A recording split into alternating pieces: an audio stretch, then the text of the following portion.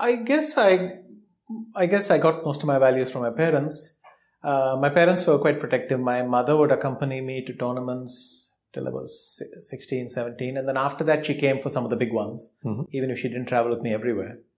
So I had this typical phase when I was maybe 15, 16, where I wanted to go alone as well. And you're a teenager, you want to explore a bit. And so my mother probably, felt this and didn't stop coming everywhere. Sure. But certainly my parents came it might have been there in the back of their mind that too much independence and you may get into you may pick up bad habits and things like that. So my habits and my attitudes are probably very similar to my parents in the sense.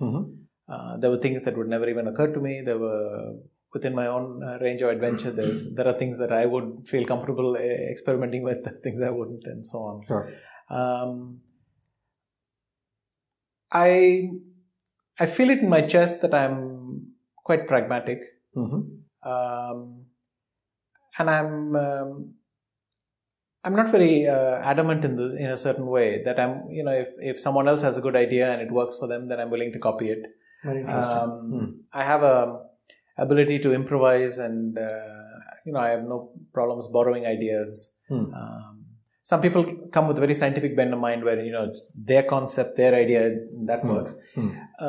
It's not about success or failure. It's just that whatever works for you. But because I came from a non-scientific background for chess, Understood. in chess, as India used to play it in those days, everything was spontaneous.